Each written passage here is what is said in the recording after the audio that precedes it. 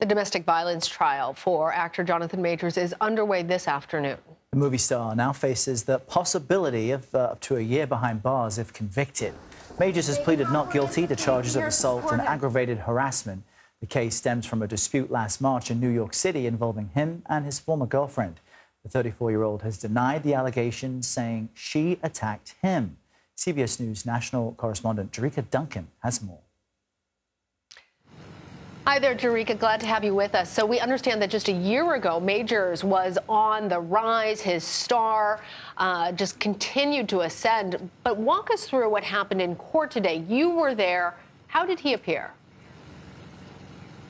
He appeared very relaxed and confident. He had what we believe is his now girlfriend by his side, actress Megan Good. He had his Bible in his hand, a coffee mug. His attorney had a lot of questions in reference to how the proceedings would go, as well as the prosecution, and that's sort of what's being worked out right now, a lot of technicalities. So the first issue that they addressed is wanting to close the proceedings off to the public, and the judge ultimately decided that certain parts will be closed to the public to protect some of the rights or the rights of the defense, to make sure that Majors gets a fair trial. But right now they're deciding on whether or not there will be a motion to keep certain information sealed. So there's still a lot that has to be worked out before we hear opening statements. But the issue, of course, as you can imagine, when you have a star like this, a movie star who people definitely identify with and know, to even see some of the court reporters kind of taking a double look or smiling to see these two actors in the courtroom, it's obvious that there are concerns for the defense about getting this fair trial that keeps coming up in arguments. And Jericka, we're curious about the evidence being presented. We've seen, I guess, text messages, but he says he was actually attacked, and he's going to need to convince the jury and the judge that that is the case. So how are his lawyers planning to make that argument in his defense?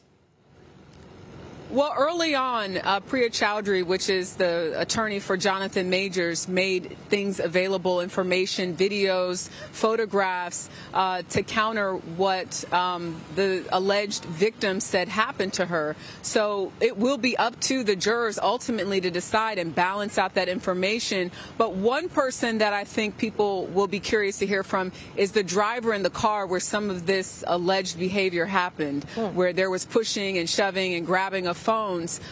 We understand that he has been questioned by prosecutors. The defense said that his statements will back up what Majors is saying, but we have yet to actually hear from that driver, as well as many other witnesses. We understand that the prosecution is expected to call about 14 witnesses, and one of the issues going back to whether or not there will be an admission of prior bad acts, as they call it in the legal world. And essentially, it's a tool used to say this person has a behavior of, or a, not a behavior, but a pattern of a certain behavior. And we saw it used in Cosby. We saw it used in the Harvey Weinstein trial. So that's also something that we will hopefully learn in the next few hours or possibly tomorrow, whether that will be allowed, and we might hear from people who were also in relationship with Jonathan Majors to get a sense of if this is a pattern of behavior. That's what the prosecution would be trying to prove in order to prove it beyond a reasonable doubt that, as they say, he assaulted their client. But again, Jonathan Majors saying that is not how it happened.